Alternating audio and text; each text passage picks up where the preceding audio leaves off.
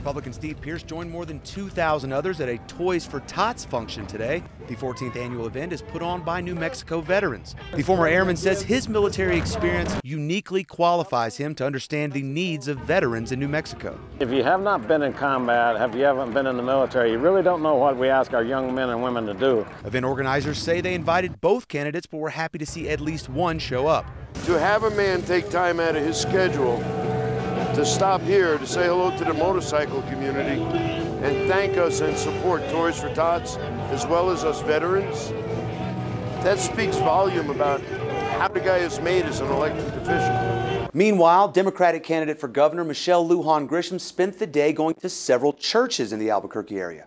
Lujan Grisham says the current governor turned her back on the issues important to New Mexicans, and that the issues facing New Mexicans today start with our children. If you don't have good education, you're not focusing on your kids, then you create a situation where you don't have jobs, that we don't have an economy, and we create a space for crime. She was joined by New Mexico House Majority Floor Leader Dr. Cheryl Williams Stapleton, who says the African American community must have a strong turnout this election. We couldn't have done it without the blood that was spilled for us to have the opportunity to vote.